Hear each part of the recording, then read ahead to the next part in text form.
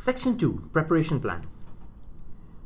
If you have one day before the test, I would suggest the following schedule. Print out this entire PDF. Then start the video lectures along with this course and continue to follow along.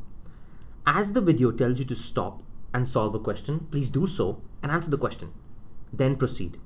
This entire process should take you 3 to 4 hours and you should be well prepared to answer the test the next day.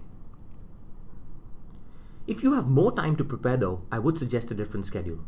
Print out the entire PDF, start the video lectures along with the course and follow along. As the video tells you to stop, please do so and answer the question, then proceed.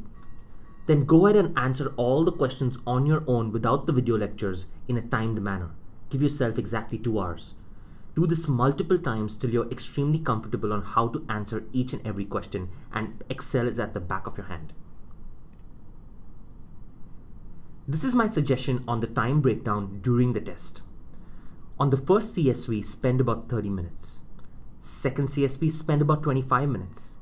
Another 25 minutes on the general multiple choice questions. Spend about 10 minutes on short answers, 15 minutes on long answers, 15 minutes to revise and submit. That would give you a total of 120 minutes, 2 hours. The important point here is give enough time to revise as well. The test lets you go back throughout the process, which means you have enough time to make sure that all the answers you've selected are correct.